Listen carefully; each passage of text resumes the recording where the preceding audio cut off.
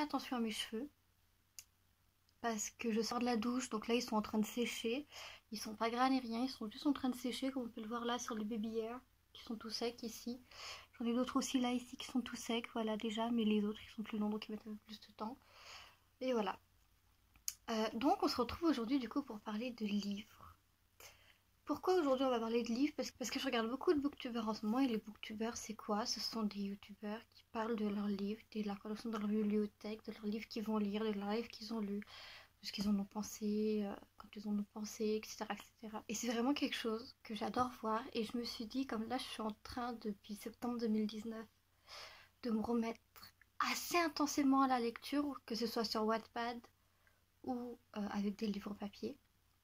Donc je me suis dit que pour les livres Wattpad que j'allais lire, je vous en ferai des revues directement sur Instagram. Donc je vous invite du coup à me suivre sur Instagram, le lien en description, et puis vous l'aurez aussi en fin de vidéo dans la outro.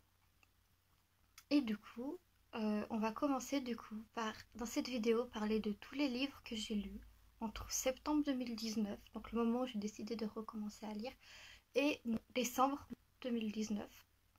Parce que j'ai fait un truc mois par mois. Mais fait le truc mois par mois, au moment où il a bugué, et en fait je me suis rendu compte que entre octobre et le 13 décembre 2019, tous mes livres sont quasi comme si j'avais fini le 13 décembre, alors que c'est pas le cas. Donc c'est pour ça. Les deux premiers livres que j'ai lus, donc il y en a un que je vous mettrai ici, parce que je l'ai plus en livre papier, c'est un livre que j'avais emprunté à ma mère, qu'elle s'était fait dédicacer, donc je vais pas lui le réemprunter juste pour une vidéo. Et du coup c'est le deuxième livre. Et le premier livre que j'ai acheté, c'est celui-ci, Paula Hawkins, Au fond de l'eau. C'est du coup un thriller. Et en gros, je vais vous lire le résumé, du coup. Donc le résumé c'est ça. Hop. Est-ce que le focus va se faire dessus? Oui, si je mets ma tête devant. Voilà, donc là vous avez le résumé, que je vais pas vous lire du coup.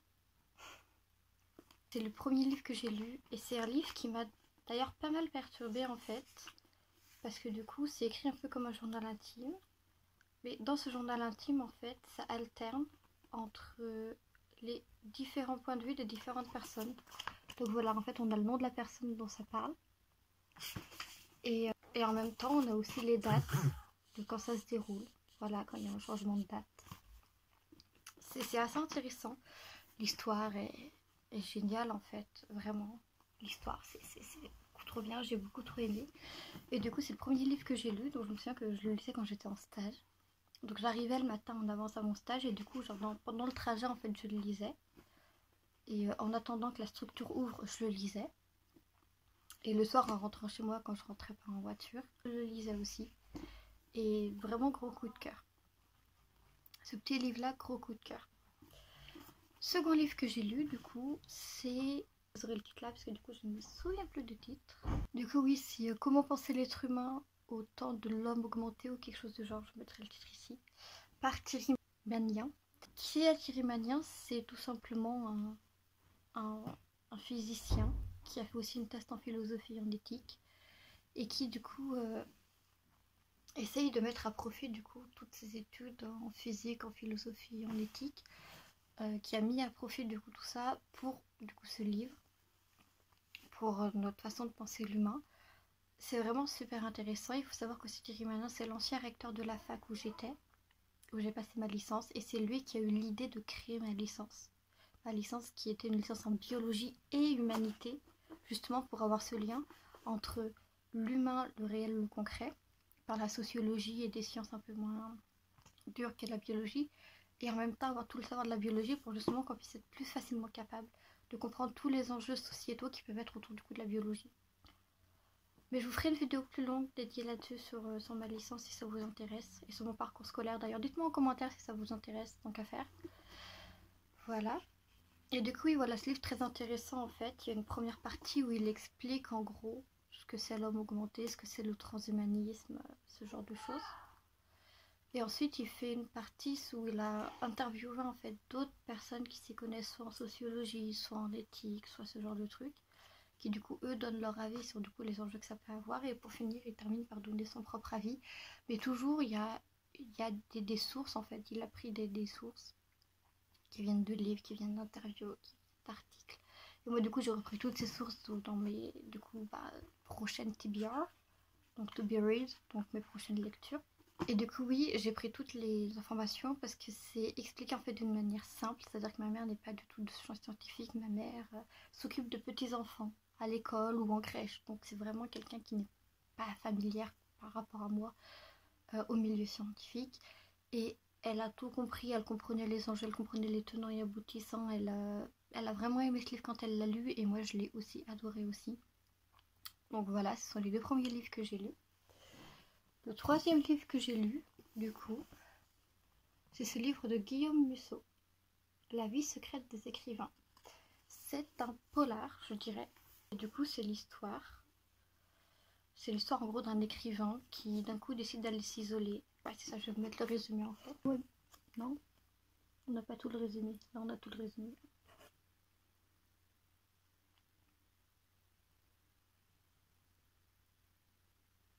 Voilà. Du coup, je laisse mettre pause, hein, si vous voulez voir le résumé. Et du coup, oui, c'est là aussi, c'est vraiment bien monté. C'est pas sous forme de journal en fait, de bord comme l'était au fond de l'eau. C'est sous forme de chapitres comme le serait un livre traditionnel. Mais c'est vraiment bien monté, l'enquête est vraiment bien faite et jusqu'au bout, je ne me suis pas attendue que la personne qui dénoue l'histoire, que ce soit elle qui dénoue l'histoire, que ce soit elle qui soit en plein dans l'histoire, que ce soit elle la cause et en même temps la conséquence de cette histoire. C'était vraiment très très bien fait. Et donc là aussi j'ai beaucoup aimé. Je me souviens même ce livre, je l'ai lu quand je fait couper mes cheveux. Parce qu'il faut savoir qu'avant j'avais les cheveux beaucoup plus longs que ça. Et ils ont déjà pas mal poussé, mais en octobre, le 18 octobre 2019, je les avais fait couper ici à peu près. Donc ça veut dire qu'ils ont quand même pris tout ça. Tout ça franchement c'est pas rien, hein. En presque un an. Franchement je suis bien contente d'avoir tout un peu longueur parce que c'était vraiment un peu court. Mais voilà, je me souviens que je l'avais lu ce livre pendant que j'étais chez la coiffeuse. Et que quand la coiffeuse m'avait dit bon bah c'est fini. Alors que ça faisait déjà 3 heures que j'y étais, j'étais là, ah déjà, tellement que j'ai pas vu le temps passer, tellement que j'étais prise dans ce livre et que c'était beaucoup trop bien. Voilà. En fait, c'était bien lui le quatrième, pour mon plus grand bonheur. Ce livre, du coup, hop, prenez le temps d'y penser. C'est un youtubeur de vulgarisation scientifique, donc si vous ne le connaissez pas, pensez. Du coup, Bruce Benamran de la chaîne Pensée, qui a fait ce livre. C'est que le tome 1, je prévois évidemment d'acheter le tome 2.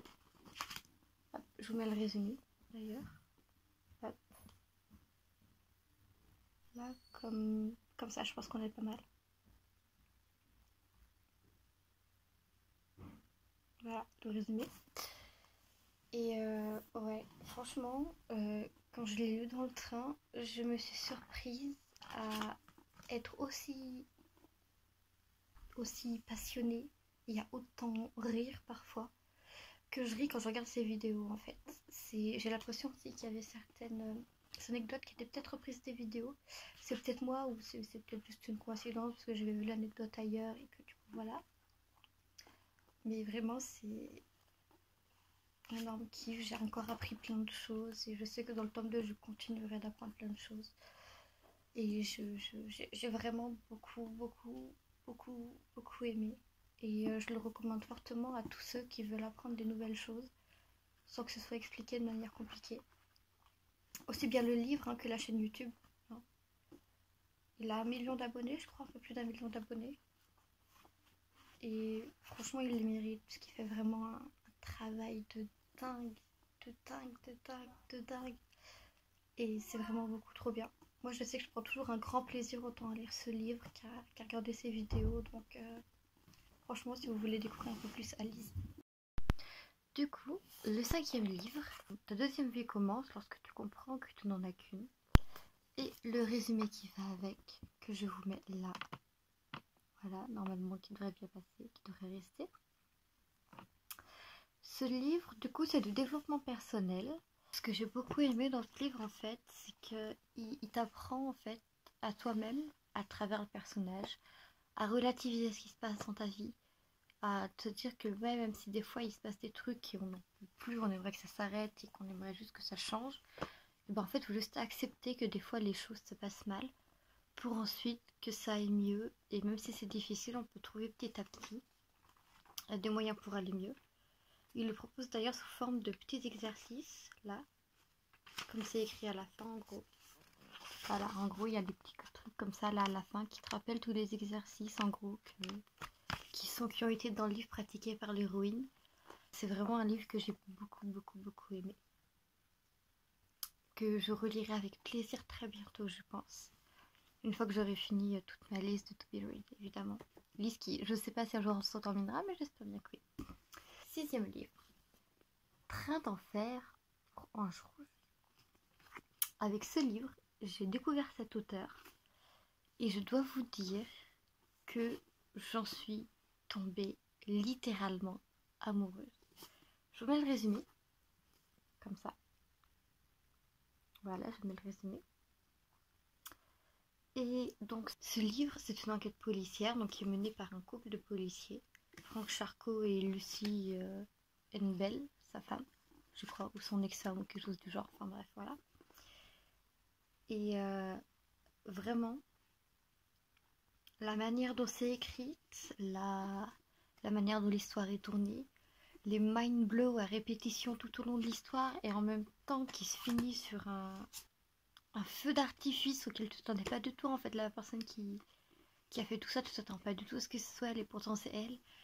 Et c'est vraiment un truc de malade mental à quel point j'ai aimé lire ce livre, à quel point j'en ai parlé pendant des jours et des jours à mes amis et à quel point je suis encore pas capable d'en parler des jours et des jours.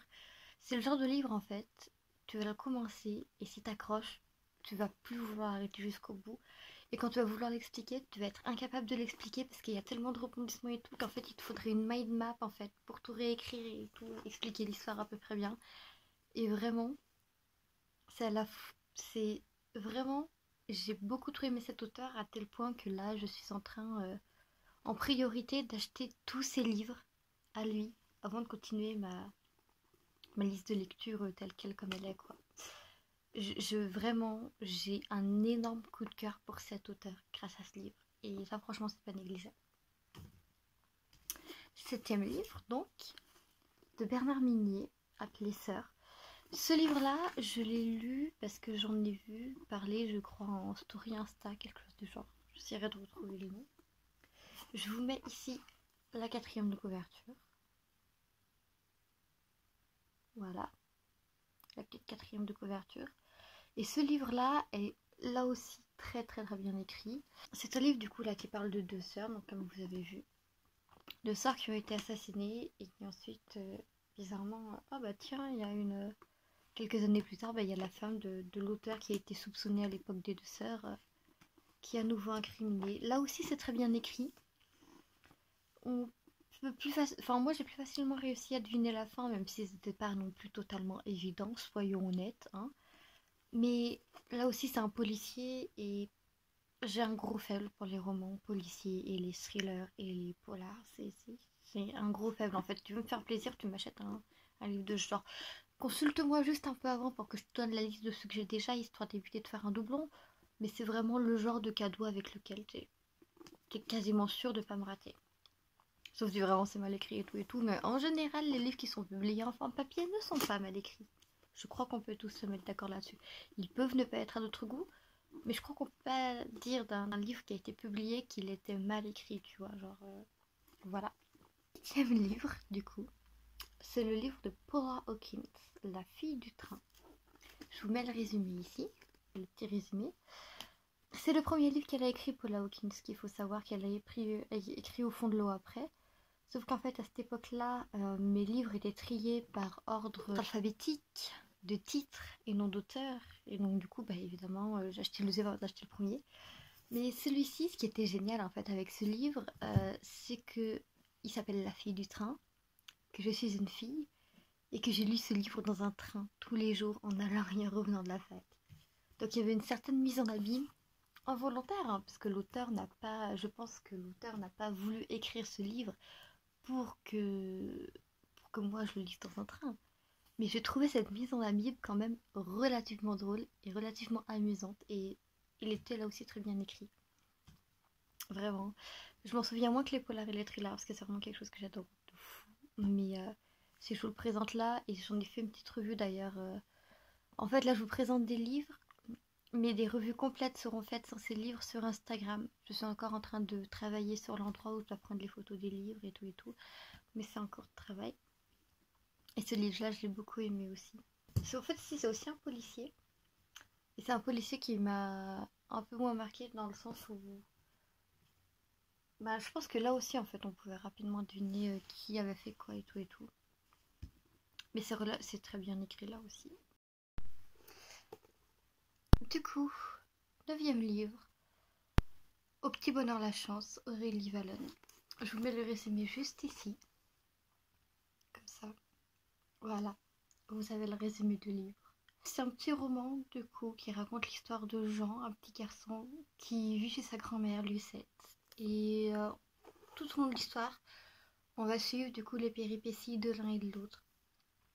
De comment leur vie ensemble se fait. On va voir Jean grandir et la mamie vieillir.